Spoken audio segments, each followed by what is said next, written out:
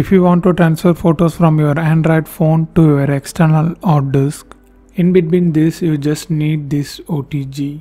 If your phone charging connector was micro USB, you need this USB to micro USB OTG. If it is a USB-C, you need this USB OTG. I will give this both product link in the description. It's Amazon link. If you want, you can buy that. First take your hard disk and its cable and just connect like this.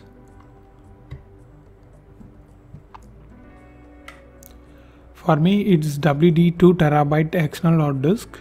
Then grab your Android phone and just open settings and click this search bar and just type OTG. Then open this and turn on this option. For me it's USB-C connector, so I'm going to use this USB-C OTG. So just take your external hard disk USB and just connect like this and just connect this setup to your mobile. So you can see the light, so it starts spinning.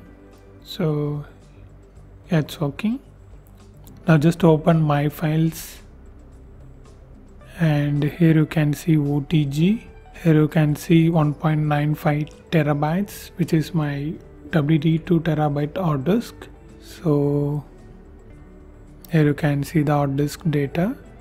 So for now we are going to transfer photos from Android phone to external hard disk. So I just open device storage and here open DCIM and just camera and just select the photos like this.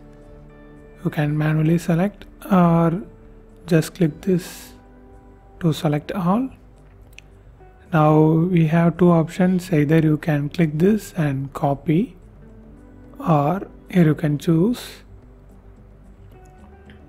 or if you want to move, just click move and select this is my external hard disk. Here you can see 2 TB. So just open that, and if you want to create a new folder, click this and just type Android images like that stuff. Okay, and just click move here. Here you can see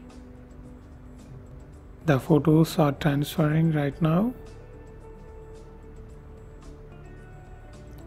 Yeah, it's done. Here you can see moved successfully. I just click back. So I just open hard drive, Android image. So here it is. Here you can see the transferred photos. So it is done. Here you can see. Okay, to eject this, just open settings and just open again OTG and just toggle this off.